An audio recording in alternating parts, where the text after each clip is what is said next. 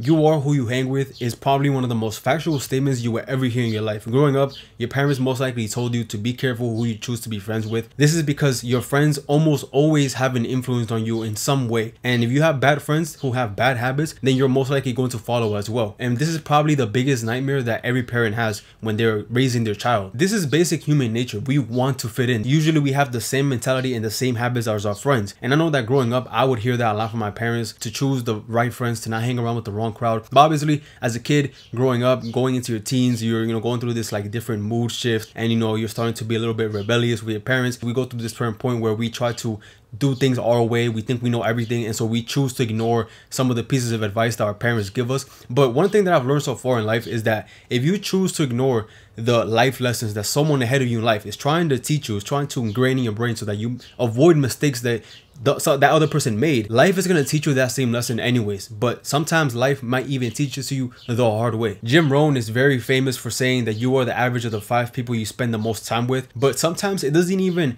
take a group of people to influence you in some way. Sometimes it might just take one person to influence you in some way. Growing up, I was never a trouble kid. I was never one of those kids that always ends up in suspension and you end up getting expelled. I was never one of those kids growing up. I never really caused a scene in school or outside of school. I was always usually the quiet kid. But to be honest, there was one point in my life where actually that changed, and that was in middle school. Now, just to give you some context before I continue, during this time in middle school when I had just entered, my school was regarded as the top 10 most dangerous schools in the city. And so as you can imagine, most of the kids in that school were not good influences. And in that school was when I ended up meeting a kid who would end up becoming one of my best friends during that time. We would hang out a lot. We had usually the same classes all the time, so we would always be hanging out with each other. During this time when I was started to hang out with this kid was when I started to act a little bit different. Now, like I mentioned already, I was usually the quiet, respectful kid. I remember in elementary school, my teachers loved me. I mean, I was just one of those favorite kids that a lot of teachers had. But when I went to middle school and I started hanging out with this kid, a lot of things changed. I started to act a bit more rebellious. I would be extremely disrespectful to my teachers. There would be times where I would curse at them because they would get me pissed off. During that time, like I said, I'm hanging out with this kid,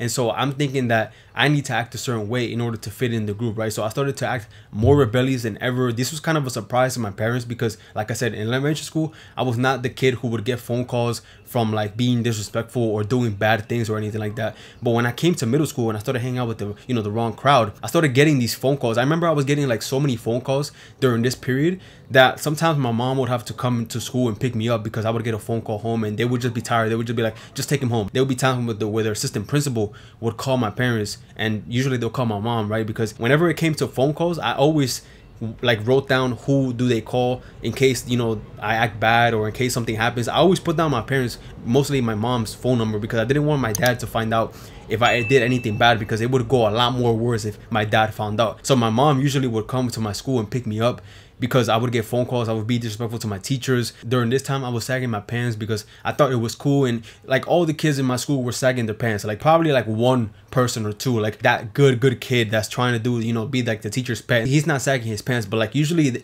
like the rest of the kids were sagging their pants. And when we would have lunch, instead of us going to lunch and eat lunch like in the cafeteria, we would actually be in the hallways. My school was like different type of floors, and so we would go to different floors. My school also, like, there were schools inside the school, and so we would go to other schools inside the whole building, and we would just be doing like dumb stuff. I remember there would be times where we would be in the hallways and we would just be walking, and he would be like screaming like gang words or like gang slurs, and I would just be hanging around with him because, like I said, he was one of my best friends during this time. And so I would just follow the crowd. And then there would be like rare occasions where like on the weekends we would hang out like outside of the school because the school were closed, but we would go outside the school. When he would come, he wouldn't come like empty-handed. He would come with like a pocket knife because in the neighborhood that we were in, like, is this dangerous. And so he would come with a pocket knife in case someone tried to run up on him.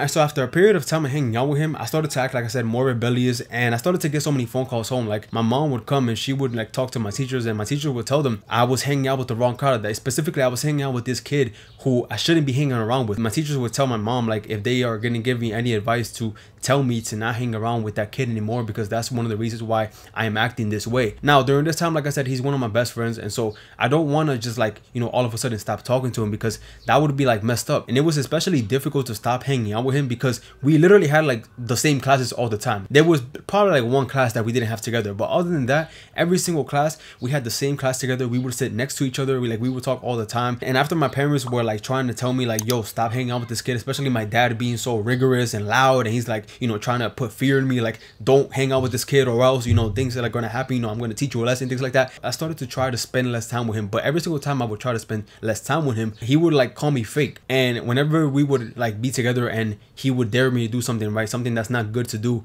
and I wouldn't do it, he would call me a pussy. Now as time went on, obviously you guys know that the semesters change, and when your semesters change, your classes change. And so as time went on, I started to do a lot more better, mainly because my semester was changing, and so we would have different classes. So we would barely have any classes together. Like we would have half of the classes together. The only time we would really hang out now was during lunch. And then going into my final year of middle school was when we had like no classes together. We would only hang out and talk, but not that much during lunch. During this time, I started to get my act together, because I remember the previous year before that, I was close to going to summer school, and I never went to summer school before. I never even repeated the grade. And so for me to potentially go to summer school and even repeat the grade, that was like scary, I'm not gonna lie, because I didn't want to repeat the grade again and have to see all my friends go ahead in the next grade and graduate earlier than me, and I'm still stuck with these other kids that I don't even know. Like I didn't want that to happen. And so I started to take my classes, I started to take my studies a lot more serious, because I seriously wanted to graduate. And then once I finally graduated middle school and then went on to high school, I made a drastic change in myself. Now just to give you some context again,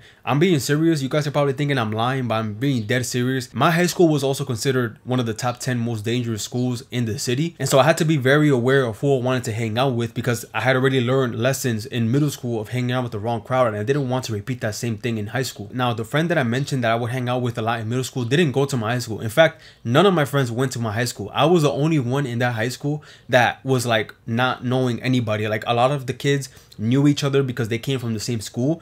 I was literally like the lonely one that like knew no one. And so I was like that lone wolf in high school. Now in middle school, I was being loud. I was being reckless, right? A little bit. I was hanging out with the cool group, right? That's what I wanted to do. I wanted to hang out with the cool group because I didn't want to be that guy who was like by himself in the lunchroom. You know, I didn't want to be that guy in middle school. But in high school, I'm not gonna lie, I didn't care about any of that. I honestly just wanted to graduate high school. Like I really did not care anything about fitting into the cool group or being loud and being reckless and trying to be known in high school. I was very aware of my circle during high school. To be honest, I didn't really have like a lot of friends during high school. I didn't have like 30 friends or like 20 friends. I had a small circle. Like there was a lot of people who I would be like, yo, what's up? But there was a few people who we would like hang out with during lunch or during recess. Like there were a few people who, you know, we would, you know, text each other. Like there was a few people that I did that with during high school because I was very aware of who I wanted to hang out with. I wasn't disrespectful like I was to my teachers in middle school. Like I was much more respectful. Like I was more in control of my anger during the time. I didn't try to do things in order to show off to the kids and or try to be cool or try to act tough. Like I didn't do any of those things, to be honest. I was just like, I want to get done with my classes.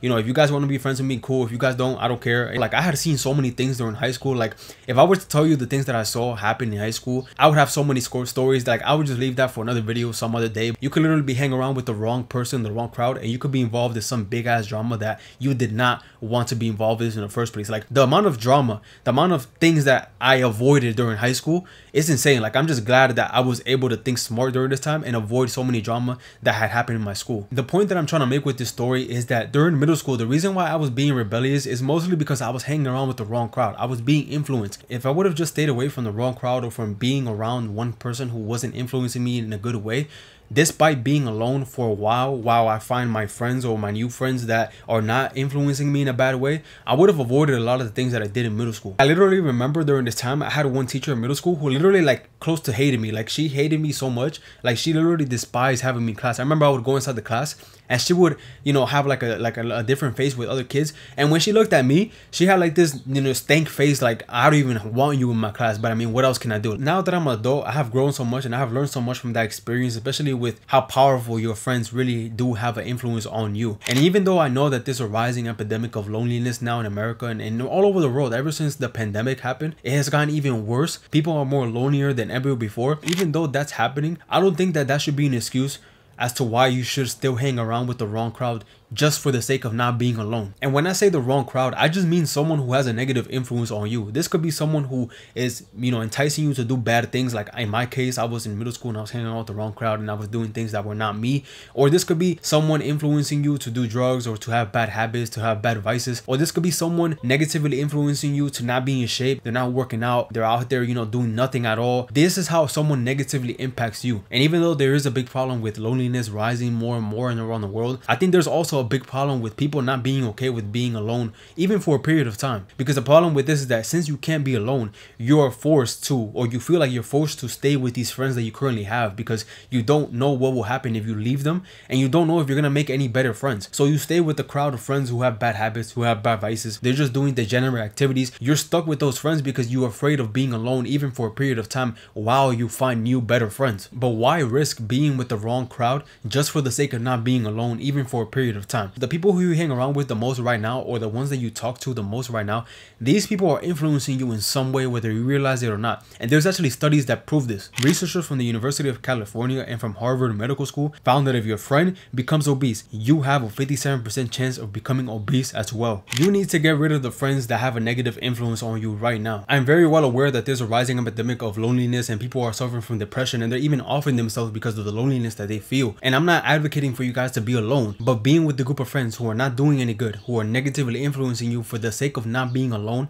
is not any better than the guy who is alone but is trying to find the right group to be in. Having friends is great, but you have to be aware if these are bad or good friends. And I'm also not saying to completely abandon your friends, right? To like leave them in the dust and like, you freaking block them on IG and you delete their number. They don't even know where you're at. They're texting you and you're out here like abandoning them. Like, don't do that. Encourage them to improve their lives as well. Encourage them to join you in trying to do better things, trying to add better habits. Like if you have a friend who is out of shape, or you're in a group of friends who all of them are out of shape, and you tell them or you encourage them like, yo bro, let's go to the gym, let's start doing something to get in shape, right? We look like crap, and they ignore that, like they don't want to do it because they just don't want to do it. Then that's when you slowly distance yourself from them because they don't want to change. And if you don't distance yourself from them, you're going to still stay stuck with those habits that they have because they are influencing you the majority of the time, because these are the guys that you hang with the most. If your friends are broke and you are too, but you want to change that and they don't want to change it, then you have to slowly distance yourself from them, because if not, you're going to remain the same way. You have no other option. You risk being influenced by them. There's a saying that goes, it's better to be a lone wolf than to be with the wrong pack. But there is a mistake that a lot of people make, that they become a lone wolf, but they don't try to find a better pack to hang around with. It adds on to the loneliness epidemic that we have. And yeah, being alone for a period of time is good, it's healthy. But being alone for a long period of time, for years, and having no one to talk to, that's where it gets dangerous. That's where you start getting depressed, because we are social creatures. We enjoy socializing. That's something that's just innate within us. Back in the days, our ancestors, none of them were alone. If you were alone back in the day, like a lone wolf, back then, if you were that type of person, you died. Because back then, the ones who survived were the ones in groups. Even introverts who struggle with, having social anxiety, because usually an introvert is someone who has social anxiety. Even introverts like socializing. Introverts are people who don't like starting the conversation. They don't like initiating it. But once you get to know them, they're really talkative usually. Now, that doesn't mean that being alone for a period of time is bad. Actually, being alone for a period of time is actually good. You learn how not to depend on other people to have fun or to distract yourself with. You learn to be friends with yourself. The reason why you fear being alone is because you're not friends with yourself. There's a path that I've noticed that everyone goes through in their evolution of growth when it comes to their social circle. You hang around with the wrong crowd, then you are alone for a period of time, then you find a new good crowd, and then you hang with the right crowd. The problem is that a lot of people stay stuck in this phase. They don't go on to the next phase, which is finding the better crowd to hang around with, or finding the better community to text or to talk to, that you relate with each other, that you sharing the same goals. And this is what adds on to the epidemic of loneliness that's rising more and more around the world. What I'm basically trying to tell you is that if you're with the wrong crowd, don't feel bad for trying to move away or from trying to distance yourself solely from them. You shouldn't feel bad for not hanging around with the wrong crowd